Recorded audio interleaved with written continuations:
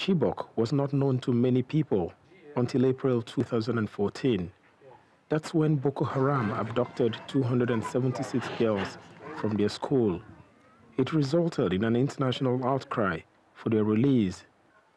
Muta Garba's daughter, Hawa, was among those taken. She still hasn't come home. Since it was against my will that my daughter was taken, my heart is not at rest. I keep thinking every day why these wicked people have not released them. I'm worried why my daughter is not out yet. More than 3 years after the girls were kidnapped from a school in Chibok community, 113 still remain in captivity. But the recent release of some of the girls in exchange for Boko Haram leaders has led to increased hopes that many more may soon be let go.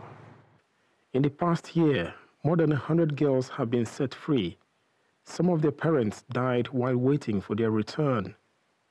But community leaders say they're encouraged by the support received from different groups. They visit us and do a trauma counseling them, comfort them, and some even give material aid and cash or in kind to the parents. Some sponsor or pay for their hospital bill free of charge. The government says negotiations are continuing to ensure the release of the remaining girls.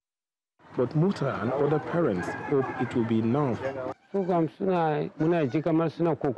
We are poor and these things are bigger than us.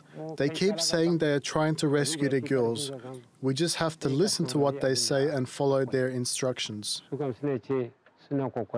But for now, the parents here have to wait, hoping their daughters come home soon. Fidelis Mba, TLT World, Chibok, Northern Nigeria.